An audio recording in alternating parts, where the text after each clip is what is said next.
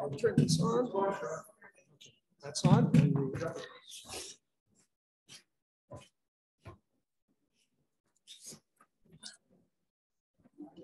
My name is Barbara Cottrell, and on behalf of the Seniors College of Nova Scotia, I'd like to thank you all very much for coming today, especially on this very rainy day. I think we're very lucky to be in this lovely hall, the Lilian Piercey Concert Hall, which I'm told has some of the best acoustics in Halifax. I've been here many, many times, as I'm sure many of you have, for Cecilia concerts. And today we're going to find out about the people who, all this belongs to the Maritime Conservatory for the Performing Arts. Some years ago, or a couple of years ago, I met Simon Robinson, who was coming in as the director of the conservatory. And he told me that the conservatory was soon to be 135 years old. I was amazed. And then he was telling me about how Anna Plaskett was going to start a music therapy program here. And I realized there was a lot about this place that I didn't know. So I am very delighted today to have Simon and Anna joined by Sibylle Marquardt, and they are going to talk about their work here in this building. Simon has a degree in fine arts. He is a painter and started a pirate museum in the Bahamas. But he's also worked for Oxford and Cambridge universities as director of one of their projects, and is now the director of the Maritime Conservatory. Sibylle Marquardt is a flautist who has played with orchestras in Europe and in Canada, and is now the Dean of Music here. Anna Plaskett comes from a very musical family. I've known Anna since she was a little girl and has been involved in music therapy for many years. And so I am thrilled to invite them to come today and tell us about the Maritime Conservatory.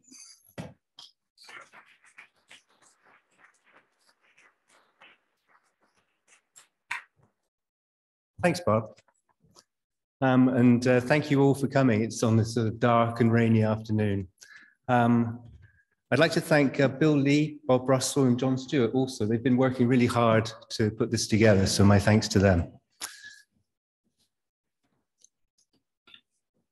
Location. Location.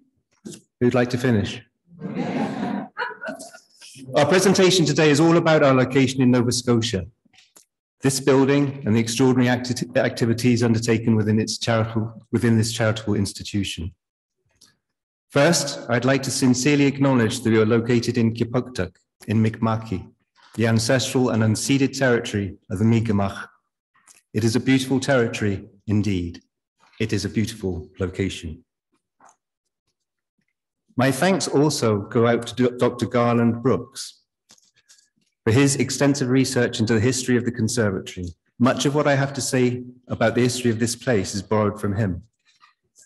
We will see that it was a long journey that brought the Maritime Conservatory of Performing Arts to this location. So let us begin. Almost exactly 135 years ago, it began as the Halifax Conservatory of Music, which opened in the Uniacke Duffus Mansion in the south end of Halifax. Throughout the Maritimes, the conservatory quickly established a reputation for excellence, a reputation that has been sustained over the decades and continues to this day.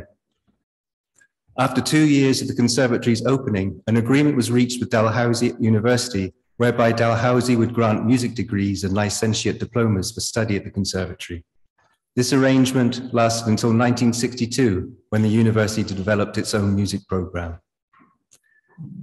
Despite the loss of this partnership, the conservatory maintained its exceptional reputation and continued to attract such talented students as Denise Djokic, Sarah McLaughlin, and Ingrid Matheson. Dance instruction began at the conservatory in 1947 with the Latvian ballet stars with the wonderful names of Irene Alpine and Juri Gottschalks. The instruction that they introduced became a key component of the Conservatory's curriculum, and with the encouragement of Dance Nova Scotia, a teacher training program was established at the Conservatory to improve the quality of dance instruction in the province.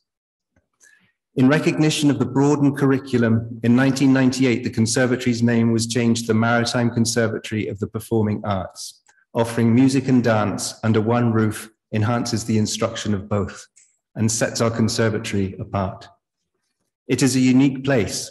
It is a jewel which we must cherish. The definition of this word, cherish, is to protect or tend lovingly, to hold dear. We try to do this. But history has its ups and downs, and the Great Depression of the 1930s forced a decline in the fortunes of the Conservatory. In 1939, the then board took the difficult decision to sell the Barrington Street campus. For the next 60 years, the Conservatory moved periodically in a perennial search for a new adequate location. A solution wasn't found until 1996, when the former Chebucto School became available. The Conservatory acquired ownership of the historically and architecturally significant building on May the 1st, 2000. The building is a municipally, and we hope soon, a provincially and nationally recognized historic building.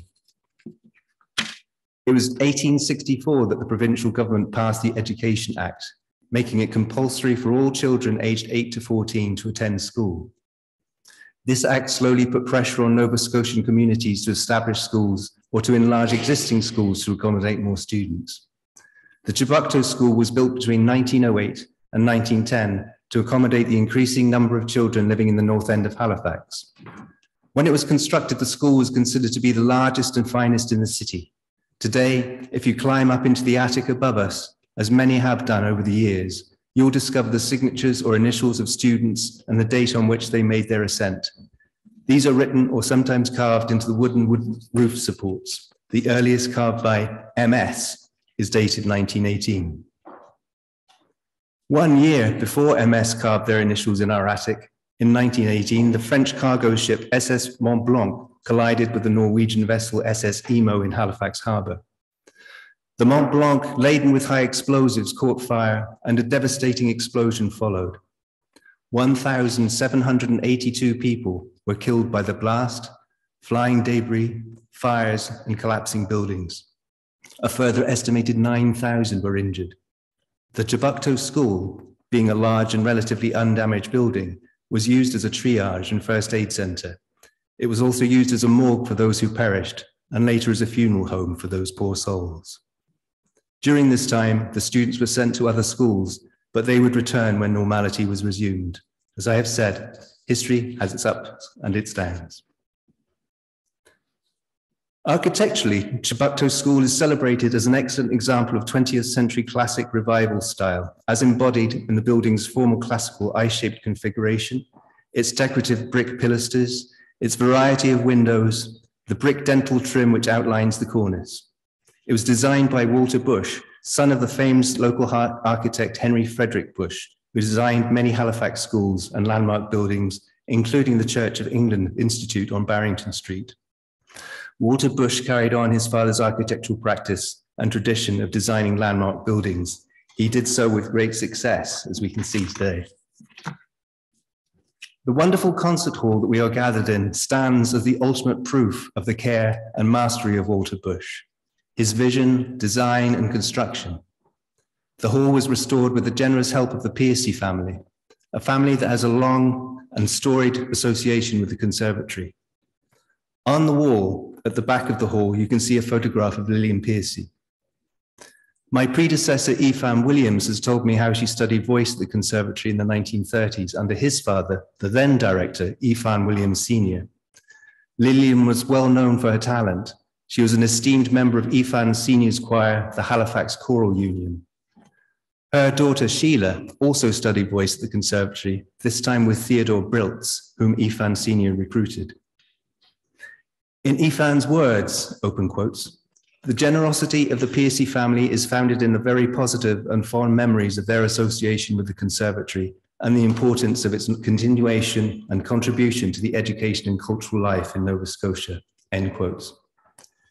The Piercey family have therefore been instrumental in ensuring that the Conservatory is here today, offering the opportunity for all Haligonians to discover the magical benefits of a musical life. They have done this quietly and without fanfare. They've done it because they care. We don't say it enough, but I say thank you to the Pierceys and like the legacy that they have passed on to the people of Halifax. Please join me as I finish my first presentation in appreciation of their generosity.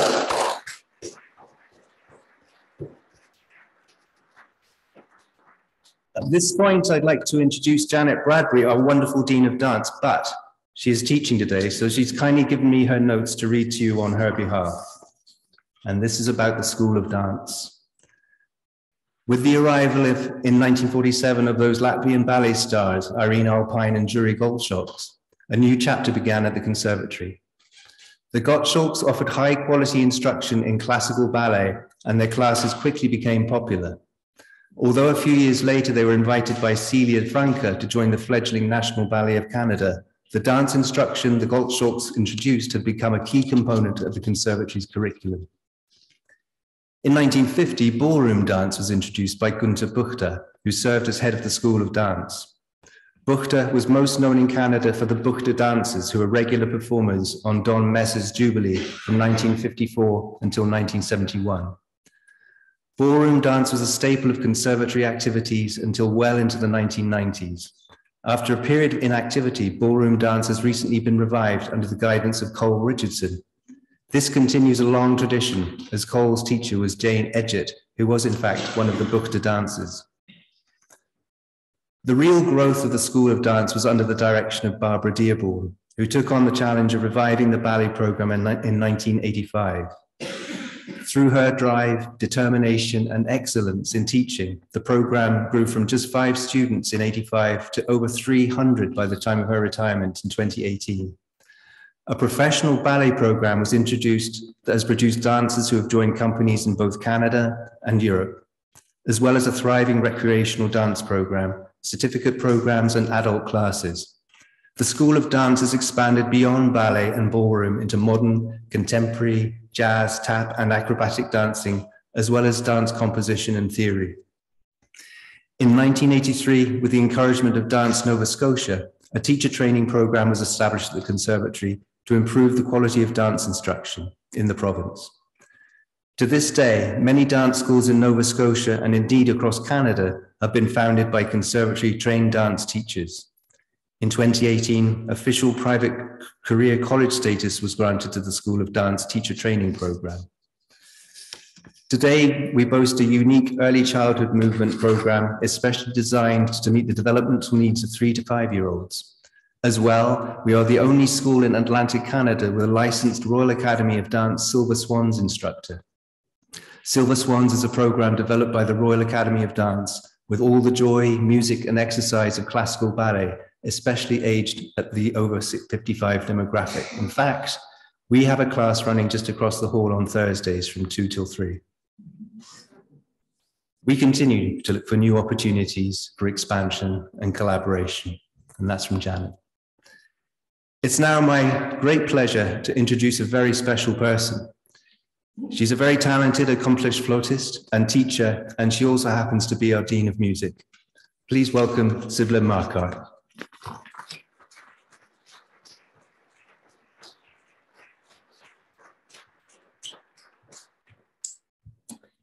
Well, hello and welcome from the School of Music in our beautiful Lilian Piercey Hall that has heard and seen so many wonderful performances over the last few years that I've been in this position, honored to have the position of Dean of Music here.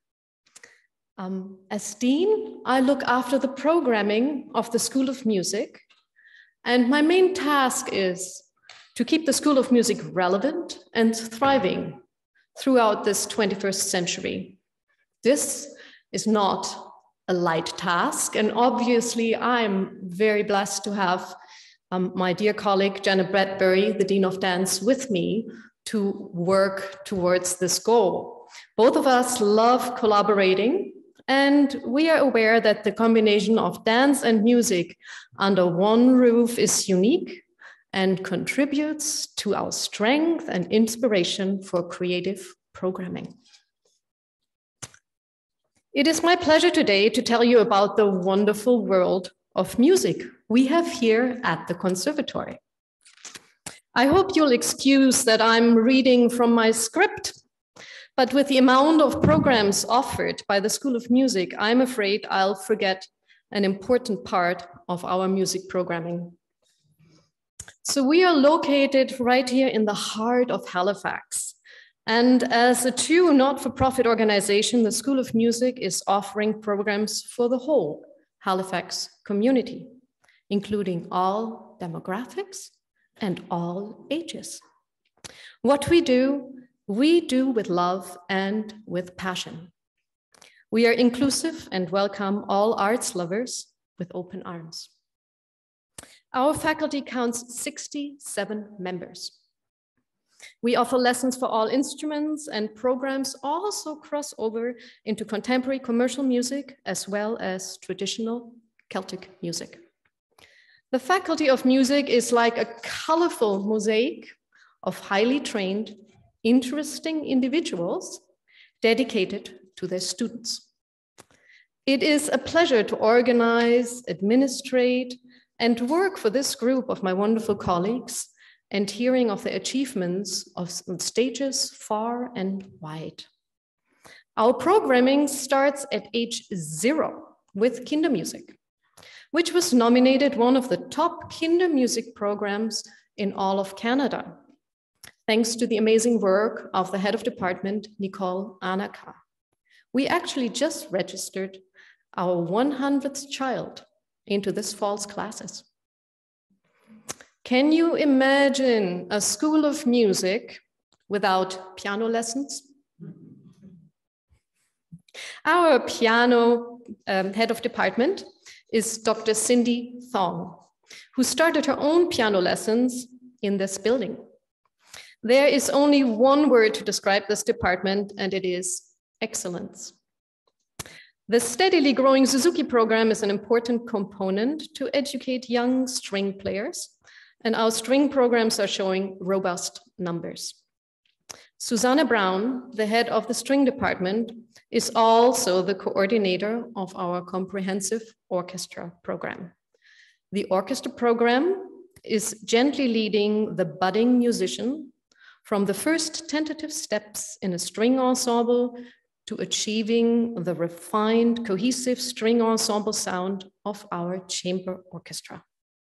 The chamber orchestra, under the direction of Celeste Jankowski, sets itself apart from the Nova Scotia Youth Orchestra by specializing on string instruments only and exploring repertoire written expressly for string orchestras through the centuries, bringing the students' attention to the fine points of interpretation of different musical styles in an authentic way, and the particular tricks of the trade in bowing and tuning that contribute to the wonderfully cohesive string section sound we so admire in professional orchestras. For winds, brass, harp, and guitar, we offer various ensembles. The World Music Ensemble, under the direction of Daniel McNeil. Daniel McNeil also teaches oud here. That is the guitar for Syrians, or the Syrian guitar, I should say. Whoops. The brass ensemble is under the direction of Rod McGillivray. The fiddle and harp jam circle is led by Anna Wedlock and Ellen Gibling. And there's also an adult flute ensemble co-directed by Jennifer Publicover and myself. This department is led by head of department, Matthew Richard. Then we get to our voice department with department head, Patrick Maubert. It is recovering from the impacts of COVID, as is our winds and brass department. We have 11 voice faculty members, some of which have international career backgrounds and come from university positions. The steadily increasing following of the musical theater intensive we offer is showing also a very promising trend indeed.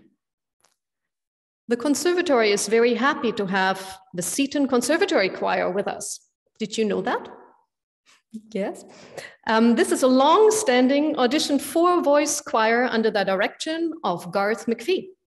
We just put together the poster for their next concert at the end of November with the poetic title, Wintertide Awakes, Music to Light the Snowy Path. I certainly won't miss that one. Music theory is an essential part of music education. Questions like, how do I count the beats and fit the rhythms of a melody into a time signature? What does a 30-second note rest looks like? Or what key is this piece in? Or what on earth is a diminished seventh chord? So all this is explained in music theory classes. In ancient Greece, music theory was also part of the sciences. And we are proud to offer classes up to the very top of the requirements of the Royal Conservatory of Music's theory syllabus and beyond. Our head of department is Dr. Lorna Wanzel. Obviously, standing in this wonderful hall, performances and recitals are abundant in our school, and our students can choose from a wide variety of opportunities. Our faculty members organize class recitals and love to take their students outside the conservatory to perform at, for example, the Central Library, Northwood Care, or for other community events. Faculty members also choose students to perform in our general recitals, which showcase our student body to the public on 3 weekends during the school year.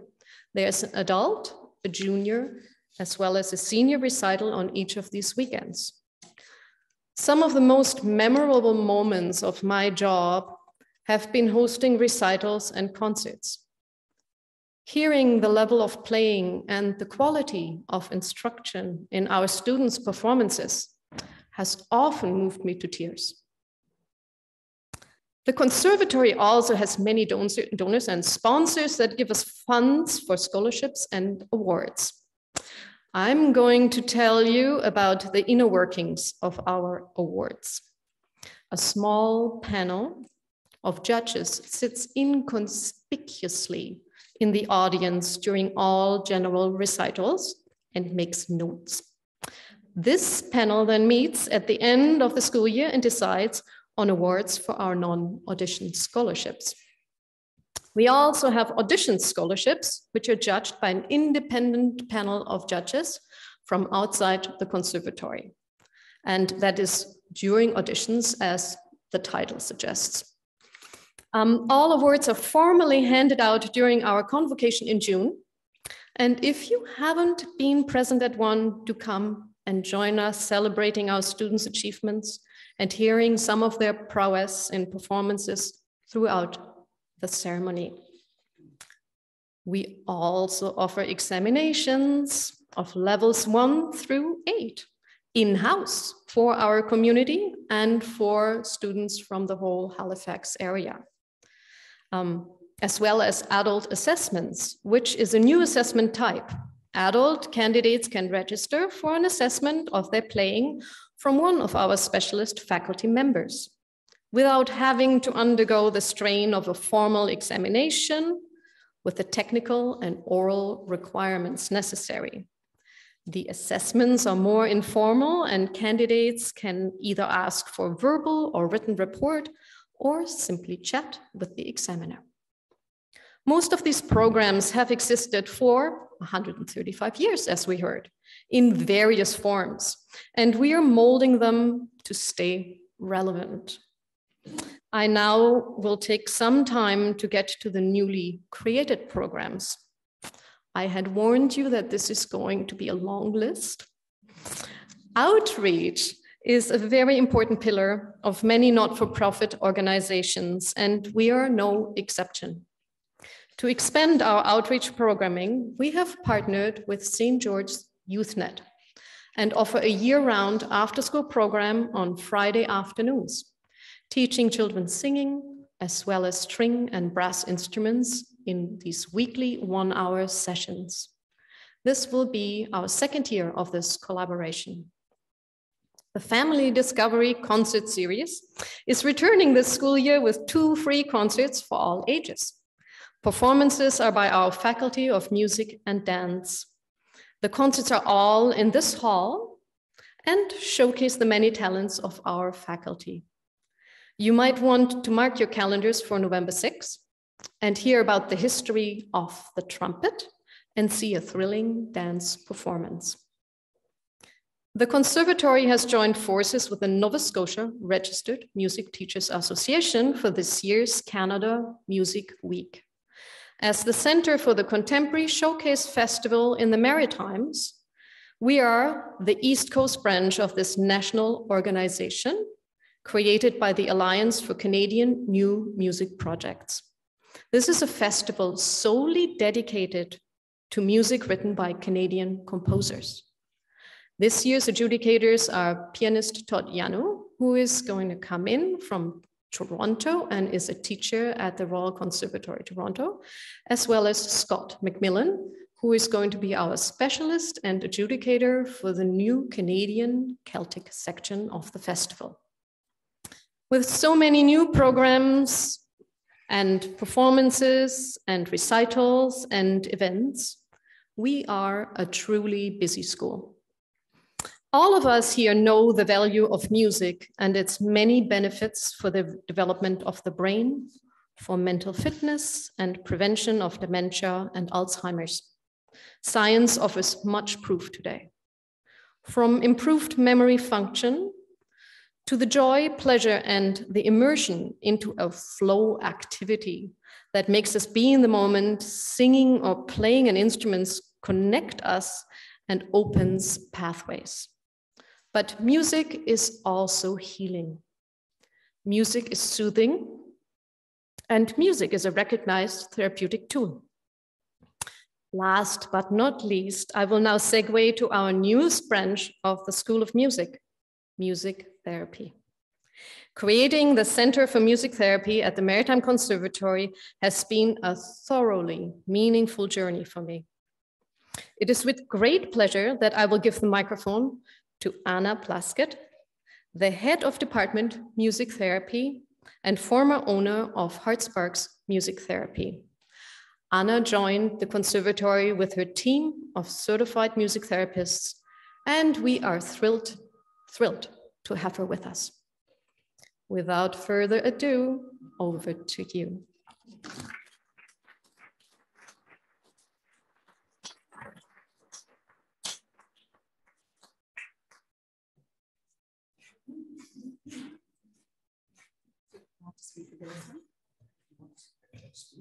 If I'm going to speak, I have to speak this one. Okay.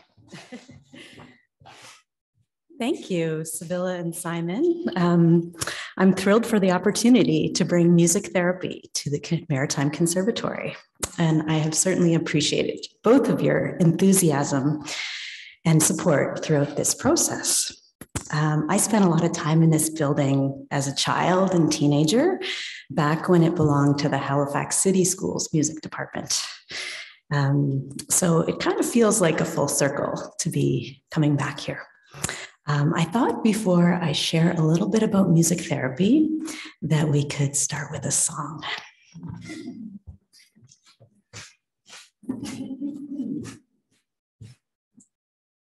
So this is this song requires your active participation. You've been sitting for a while. So this is a stretching song. I'll ask you all, if you're comfortable, to stretch your arms way up to the sky.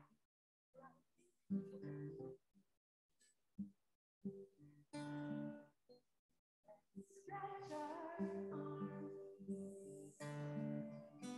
Let's stretch our arms. And you can sway if you want. Let's stretch our arms and take a deep breath.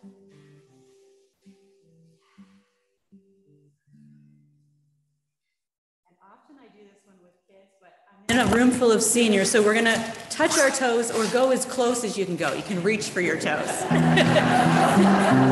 We'll see who's been doing their yoga or their silver swans dancing. Touch our toes or as close as you can go.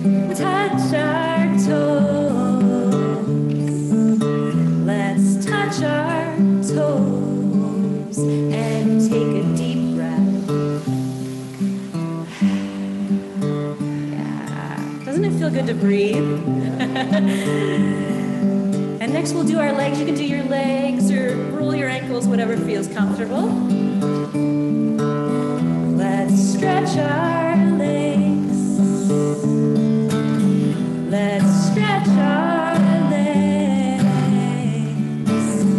Let's stretch our legs and take a deep breath. All right, one more you can do, just kind of a, whatever feels good to you, like a full body stretch, or if you want to do your neck, whatever feels good. Stretch our bodies, yeah, and you can stand up too if you want. Stretch our bodies.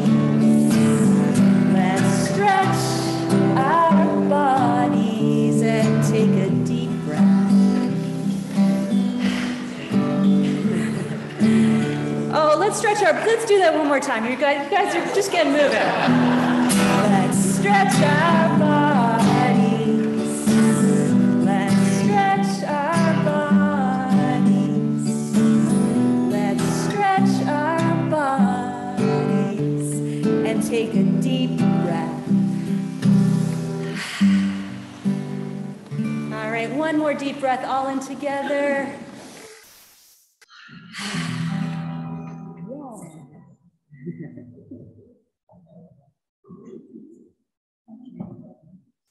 Well, thank you. I feel more relaxed. I hope you do too. I always like to start with music because it helps me feel a little bit more relaxed, more comfortable with that than talking. So I have a few questions for you all. You can just give a show of hands. I'm wondering if any of you listen to music on your way here today. A couple, that's good. It's good you're listening to music rather than the news these days. How about anybody who sings or plays music with their family? Yeah. How about enjoys attending musical concerts? Beautiful. What about singing in the shower?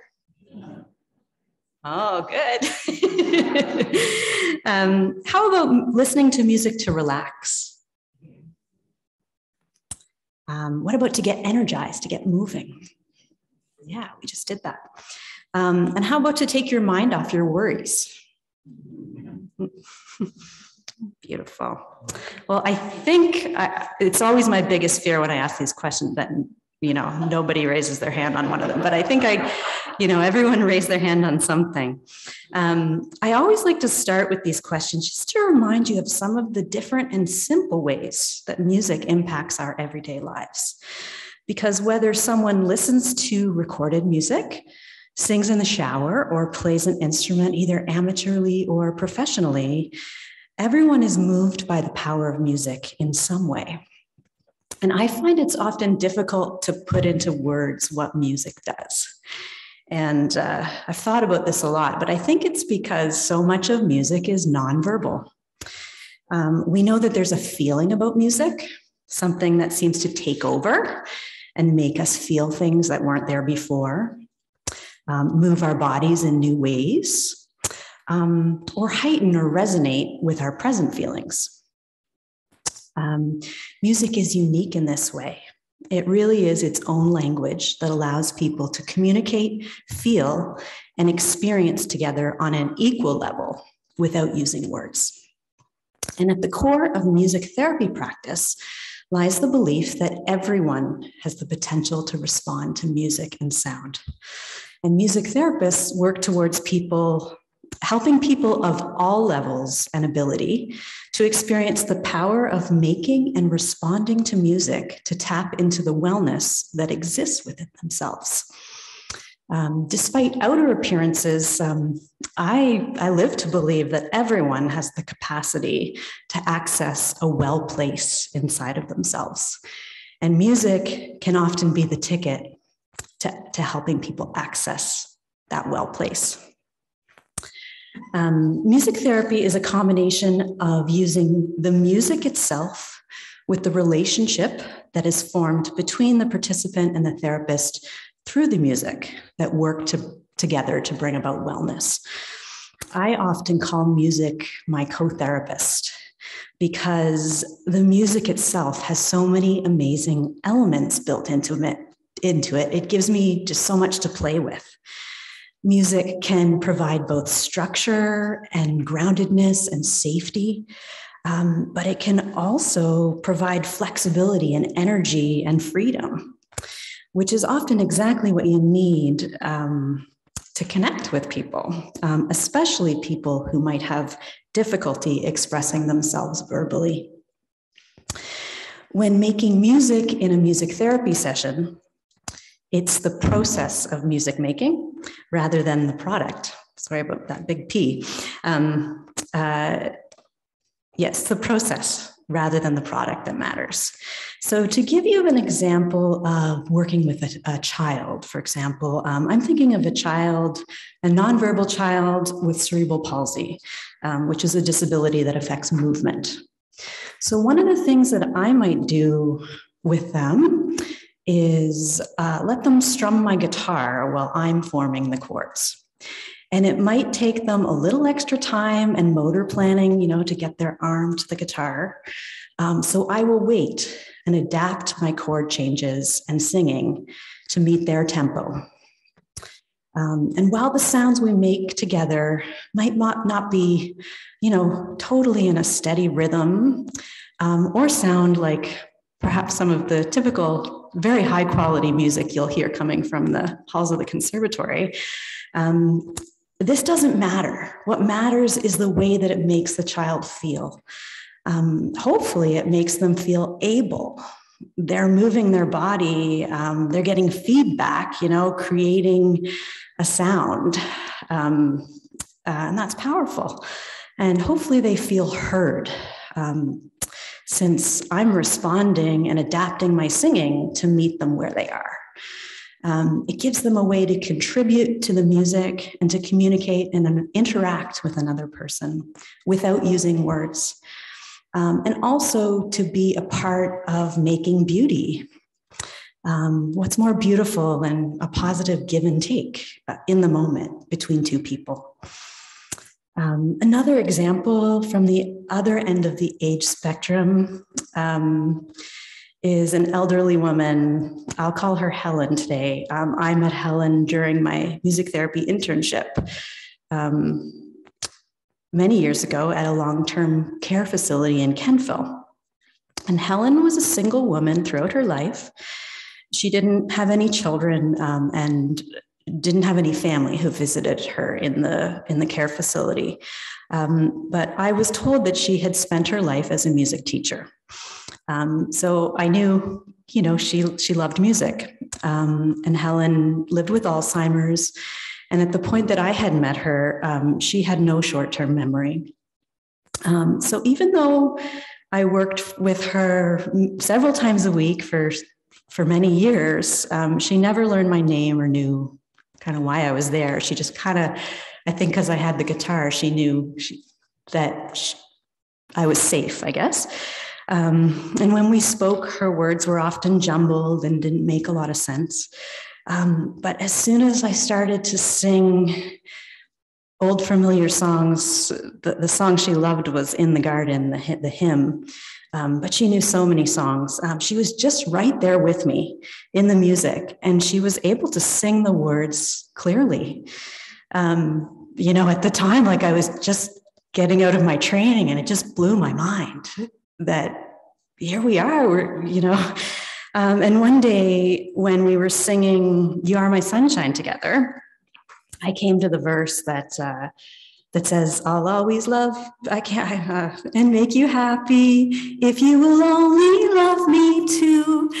And Helen shouted out with enthusiasm, I love you, and so of course I said back, I love you too, and I never forgot that moment. It was just so simple and joyous. And it speaks so well to the fact that despite the various debilitating conditions that so many people live with, you know, Alzheimer's is one of them, that music can be such a wonderful tool in helping someone to access that place of wellness that exists within themselves.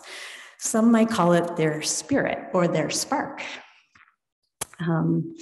Yeah, so that's kind of my personal way of describing music therapy. The official definition of music therapy, according to our national association, the Canadian Association of Music Therapists, is that music therapy is a discipline in which credentialed professionals use music purposefully, there's that P again, within therapeutic relationships to support development, health, and well-being. Music therapists use music safely and ethically to address human needs within cognitive, communicative, emotional, physical, social, and spiritual domains.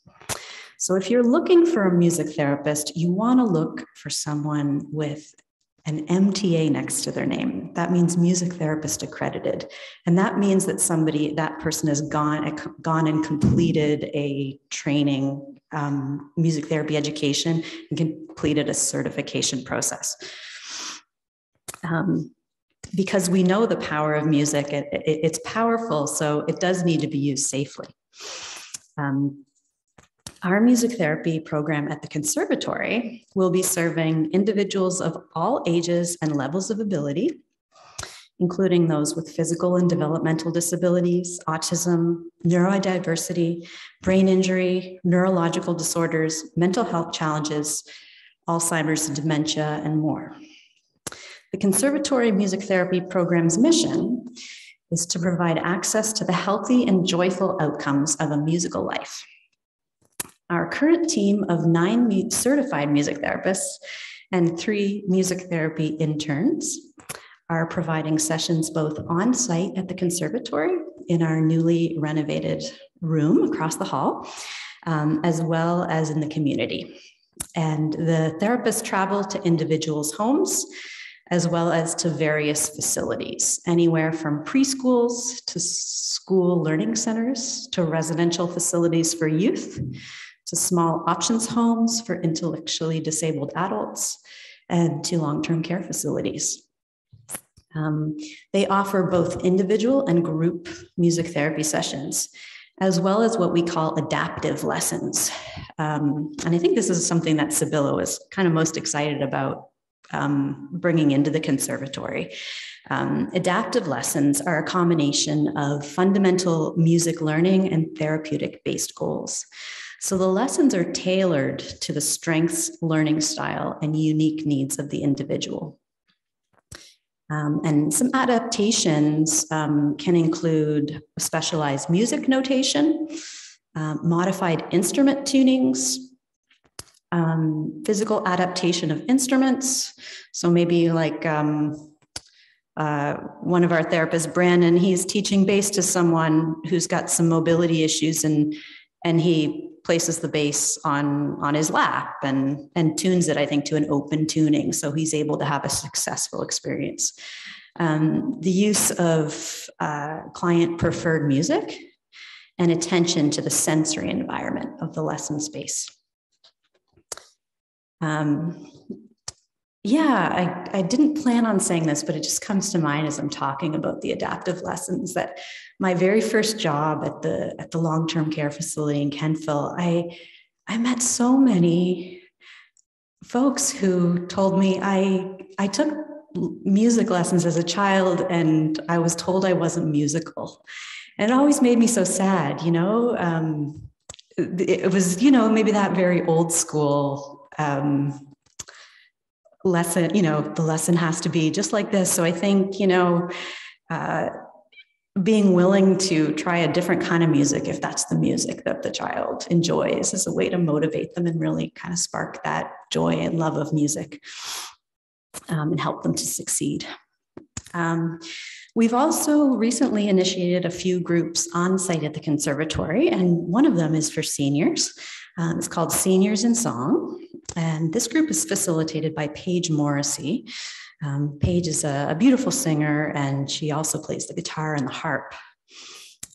This group's happening on Wednesday mornings. It's with the help of the Mental Health Foundation of Nova Scotia. It's a free group offering. And I believe there may be 2 spots available left in the group if anyone's inspired after today. And actually, Paige is going to be running this same group starting next week at a community center next to Northwood, Bedford. I think it's called the Northwood Community Center. So that's in Bedford. And this is also, it's a free program, and it's also through sponsored by the Mental Health Foundation. So if you have any questions about those groups, you could, the folks at the front desk could tell you the dates and time and everything. So yeah, that's my little blurb on music therapy. I must say a huge thank you to Sibylle for spearheading getting this program going. When I met her, I think it was about 1.5 years now, feels like longer really. It wasn't with the intention of transferring my whole independent practice, because I've been working for 18 years and developed my own music therapy business. So I wasn't planning on doing that. But after seeing the space and hearing her enthusiasm and vision for the future of the conservatory, it really felt like the right fit, and that it's, you know, worth taking a chance on. So I'm super excited to see how having this program will impact the overall spirit of inclusion and diversity within the organization. So yeah, I started with a song, and I think I'll end with a song too. You're not off the hook yet for moving your bodies. So this is a song that I made up one day when I was with a group of children. Now it's, but I think it's kind of fun for adults too. I call it my body drumming song. And the context is I was in a preschool classroom and I was losing the kids. They were kind of climbing the walls, and I knew I need to bring them in, and I need to bring them into their bodies. So I said, can we turn our bodies into drums? So can you guys turn your bodies into drums? We're going to tap our heads. Can you tap your head? And our shoulders. And how about our chests? And when we do our chests, this is the time to get any pent-up energy that's, you know, arisen during this presentation. Can you go, ah? And then how about our bellies? And our legs. And then when we go down to our feet, you can stomp your feet along the floor, and we'll maybe go a little bit faster. All right, so you got the idea of it. Now we'll do it with my guitar.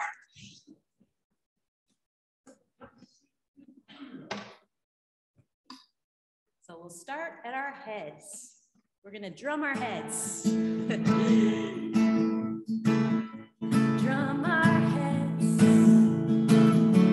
Drum our heads. Drum our heads. Oh. You can join me on the oh if you'd like. And we'll go to our cheeks. Drum our cheeks. Drum our cheeks. Drum our cheeks. Oh. And our shoulders. Waking up our bodies. Drum our shoulders. Drum our shoulders. Drum our shoulders out. All right, and we're coming to our chest. This is where you get to shout out. Show me your energy. Drum our chest. Drum our chest. Drum our chest out. Go down to our legs. Drum our legs. Drum our legs. Drum our legs. Oh.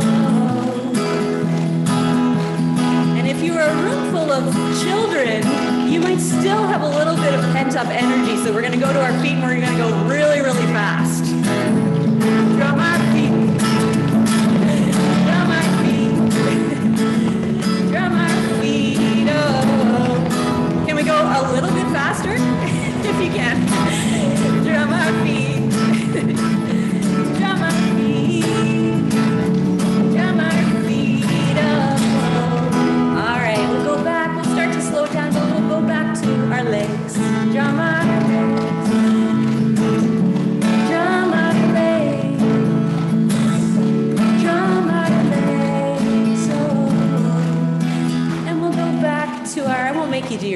again. How about let's do our arms? Wake up our arms. Drum our arms. Drum our arms. Drum our arms. Oh.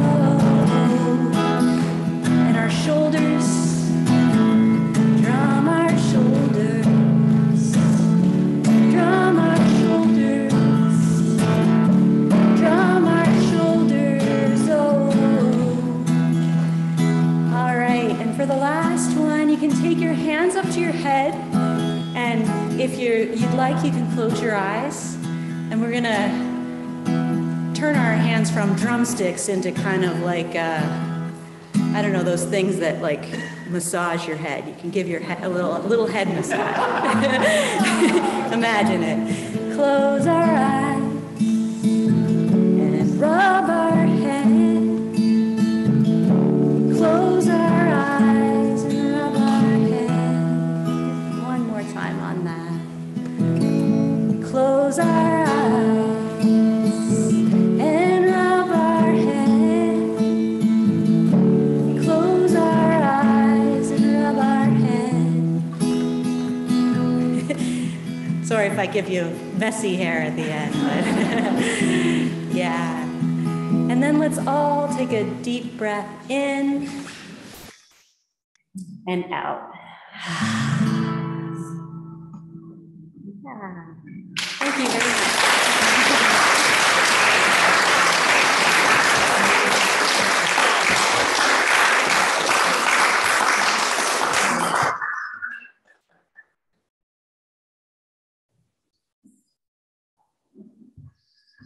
I knew that Anna would steal the show, honestly.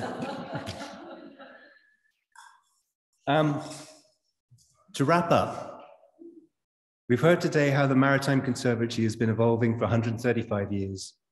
Throughout that time, thousands of students have developed a lifelong love of the performing arts, many of whom have gone on to professional careers all around the world, based on the solid foundation acquired here in this location.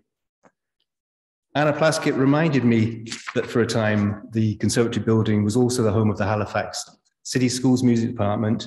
And she said a lot of musical memories for folks in Halifax when it belonged to the school system. Anna remembers a giant ukulele in the front hallway that spanned from the entry to the second level. Ours is a history and a legacy that we all should be very proud of. And don't forget, it's a non-profit, a charitable institution invested in the performing arts. It is that jewel to be cherished. As the celebrated author Anna Sewell wrote in her novel of 1877, Black Beauty, it is good people who make good places. Today, students of all ages and abilities continue to join our arts family at the Conservatory. They're supported in a safe environment to pursue their goals and follow their dreams in music and dance. From the youngest toddler in our kinder music program to the silver swans of ballet, we continue to nurture Haligonians in the performing arts in all ages and stages of life. Music and dance nourish the soul. Learning and performing builds confidence, enhances lives, and helps people become their true selves. Drawn here by our reputation for excellence, the Conservatory has a faculty of experienced and professional teachers who are at its heart and soul. You could say orchestras are born here, that ballet troupes are born here. There can be no orchestras or ballet if there are no musicians or dancers to perform in them. We believe in the Conservatory and the valuable work that it shelters. It's a home of human beauty. But our home needs help, your help. I'd like you to consider today making a financial gift to support our operation. Without the operation, that is, everything that supports our faculty and keeps the doors open. Without that, there would be no music, no dance, no scholarships, no bursaries. We'll be embarking on a capital campaign to restore this historic building and to refit and upgrade the interior. This will include soundproofing and other upgrades to truly make this wonderful building the perfect home for us. We also hope to create an endowment so that we can maintain the building for future generations. We believe there can be no greater legacy than to offer the precious gift of music and dance for our children and for our children's children. Please join our family. Do it today. We have pledge contact sheets on the table at the rear of the hall. Fill in your name and number, and I will be in touch with you to chat about what kind of gift you'd like to consider. Every little bit helps, or indeed perhaps you'd like to volunteer. I thank you in advance for your generosity. I thank you for giving the gift of music and dance for the people of today and the people of tomorrow. I thank you for keeping music and dance alive in this location. Thank you.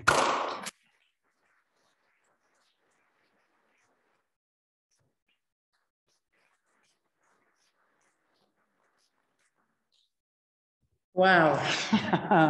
Thank you very much for that presentation. I've learned a tremendous amount today and got very enthusiastic. So thank you from my heart to all three of you. It was wonderful.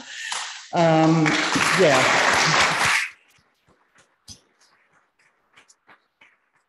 I also would like to thank our tech guys who have been recording this session so that they can put it on YouTube, I think, right?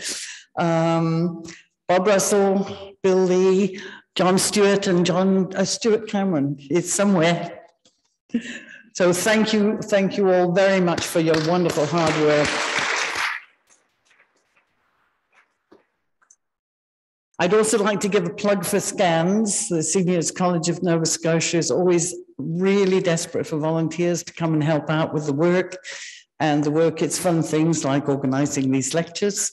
So if anybody has any spare time and would like to get involved, you don't have to have much skill, believe me. The next lecture we're going to do is on November the 7th at 2 p.m. And Honorable Marianne Francis is going to talk about her relationship with the whole Viola Desmond issue.